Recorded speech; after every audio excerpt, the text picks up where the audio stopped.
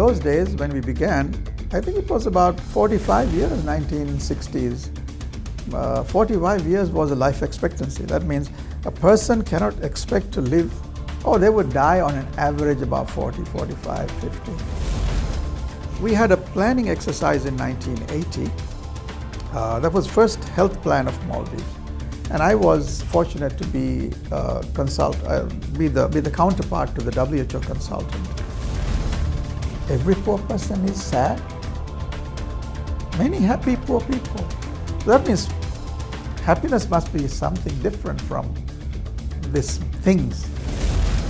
This book, Unsung Heroes, written by you. It says, a community health worker is sent on assignment to manage an atoll health center in one of the scattered and isolated islands of Maldives.